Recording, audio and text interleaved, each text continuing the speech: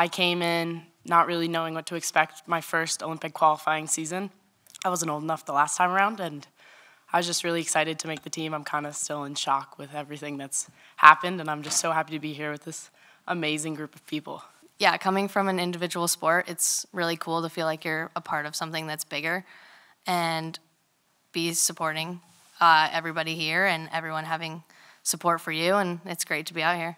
It's an honor, again, to be up here on the worldwide stage representing free ski this time around, coming in as an Olympic silver medalist, and now going for both halfpipe and slopestyle has been a goal of mine going into Sochi, and I didn't achieve that, but now I have. So I'm excited to represent myself, my friends, my family, and my country in 2 events and be the first one to do it. So I'm thrilled, and hopefully I can bring home another medal.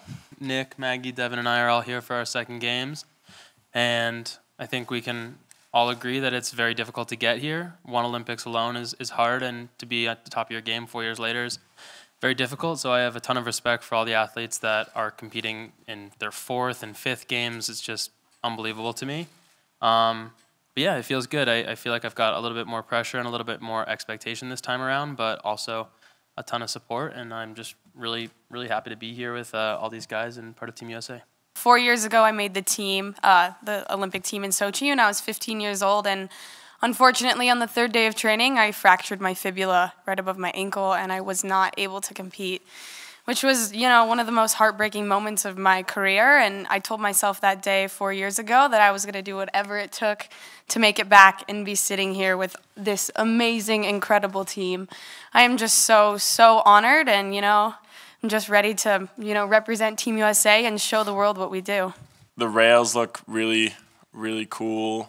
Ton of different options. So I think creativity is going to play a big part in this competition just because of how the setup is, and I think it's going to be a ton of fun because of that.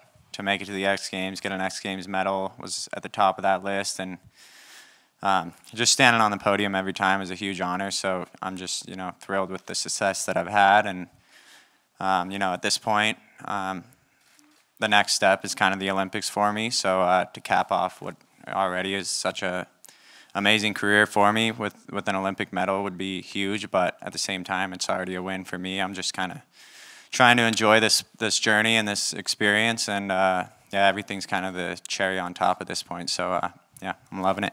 I had a bronze medal in Sochi, and so I'd be lying if I said I didn't have a little chip on my shoulder and want to better that this time around.